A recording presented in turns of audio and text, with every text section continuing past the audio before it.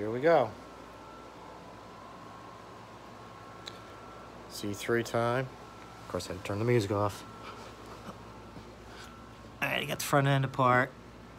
Enough. I use my little friend.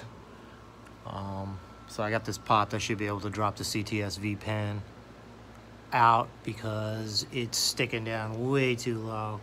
I thought I was going to have clearance problems, and it was just a whole saga. So I ended up going with the CTS V pin, which I really don't like because, like I said, it hangs down way too low. I mean, if you look, it's way down below the cross member. So there, and it's lower than the trans and the mufflers.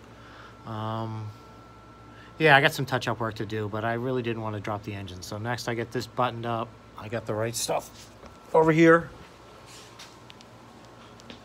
from the surplus LS1 and a new Camaro pan, the pickup, good windage tray. So I'm going to clean that up finally, put this back together. And then out comes the T56 for the new clutch.